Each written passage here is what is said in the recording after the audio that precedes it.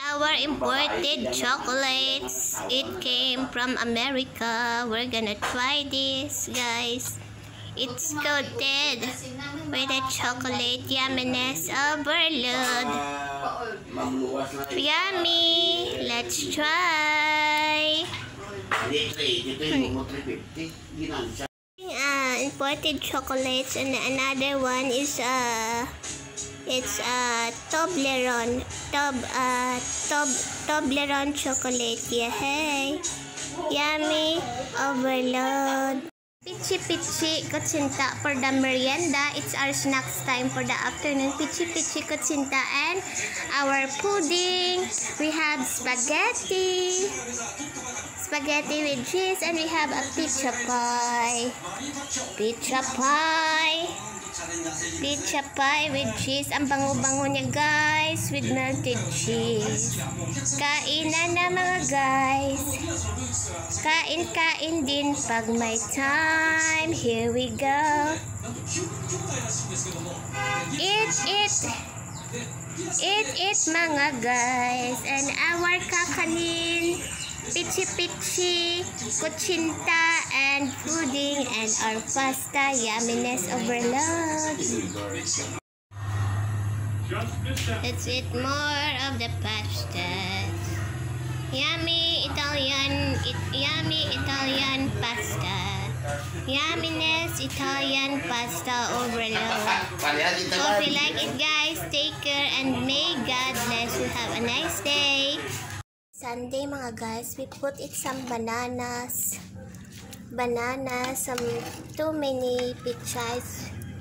We get about three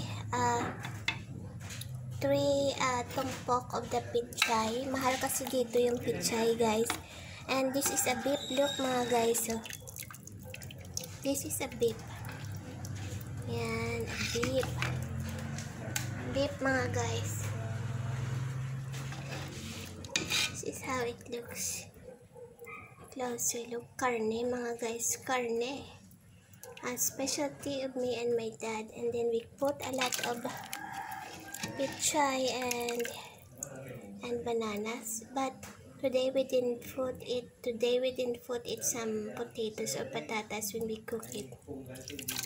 Ang dami ng carne, mga guys. May ibang part na parang may ligaments. Parang puti na nakakapit sa meat and sa taba. Yumminess overload, mga guys. Ang init pa ng sabaw dahil bagong luto pa siya. And this is my favorite part. Ito ang pinakamasarap na part ng karne, mga guys. Yumminess. And yan. And we have another one over here. Ito yung taba ng karne, and we have, this is the yellow part is the taba of the karne, and the brown part, yun yung laman ng ating karne, mga guys. Super yummy. Magaling kasi magluto ang dad ko. My dad is a chef also. He's a cook, I mean. He's been cooking for many years. Ito naman yung parang alam mo yung testicle part ng baka, ng karne. Yan o, testicle part niya ata. Ayan o. Yumminess. Ayan, guys. So, ayan sa ilalim mo. Ayan. Ayan.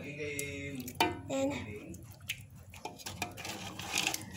we have more laman.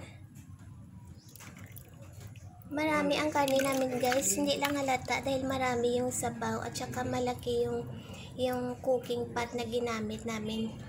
You can cook about 10 kilos or 15 kilos in this pot, guys. We have a very big pot. Hope you like my vlog. Ang bango niya, guys. Sarap. At ang dami-dami ng sabaw, mga guys. Hope you like it and hope you enjoy. Hindi ko na na-vlog ang how we cook the carne, the beef soup that we have dahil super busy na, guys. Marami kaming naluto for the Sunday for our family bonding. So I apologize. Next time, i-manage ko na to vlog it and post it on YouTube yung how we cook our beef soup or karne. Happy Sunday and hope you enjoy it mga guys. Ito siya yung masarap guys. So, itong part na to. Yummy.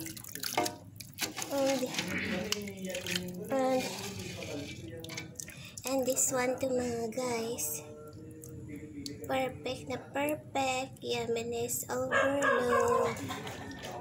And then at the same time we cook seafoods and then we cook fried fish. Much for this sinabawang karne for our Sunday bonding.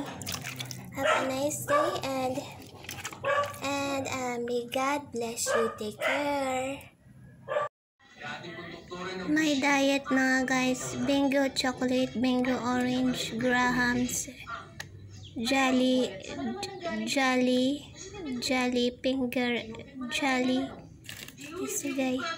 Jolly finger cream sandwich cookies, and then I have a stir fry tomato and garlic, and then I have a seafood crabs, and I have bananas. Fresh, and then another variety of banana bread and vegetable and fried garlic for my diet. What I did is it's a boiled crab, and then I have a banana asaba and a boiled crab. Chararan.